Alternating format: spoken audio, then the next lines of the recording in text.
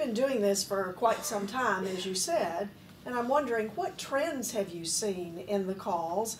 And are the calls different now from calls 5, 10 years ago maybe? Well, when we started doing this, you know, there was a good portion of our audience didn't even keep records. I don't find that so much anymore. Occasionally we get a call from somebody that doesn't do that. But one of the things I find that's most gratifying is that a lot of what we have done has taken. And people now do keep better records, if only because they're scared by the workshops, if for no other reason than that. They engage in consultations. Many of them, almost all of them, when they call now, have a consultation group that they consult with regularly. Nobody really did that very much. They all called it supervision then. That was the only term for it.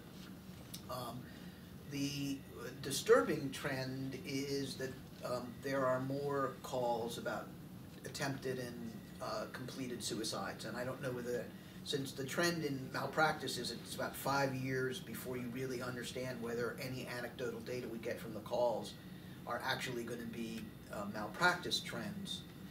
We don't really know yet.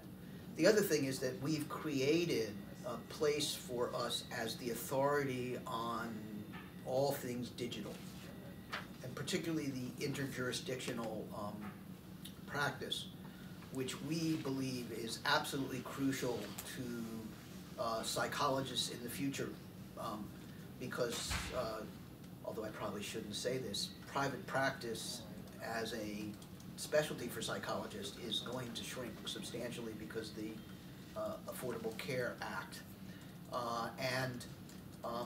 So a lot of younger psychologists are going to have to do something that used to be called counseling psychology and now is called coaching, which is going to be a much less therapy-based. It used to be one of the real basic elements of psychology, but in the rush for everybody to become a small C clinical psychologist so they can get third-party reimbursement, which when I started at MPA, that you really couldn't, you even couldn't get, psychologists couldn't be in private practice since the arc of time has been so extensive.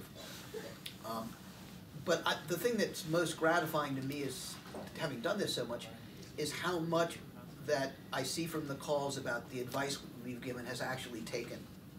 And so people are asking questions on a much more sophisticated level about everything but subpoenas. That really hasn't taken. They still, I still get lots of help. I got a subpoena calls, and they haven't changed all that much over the time I've been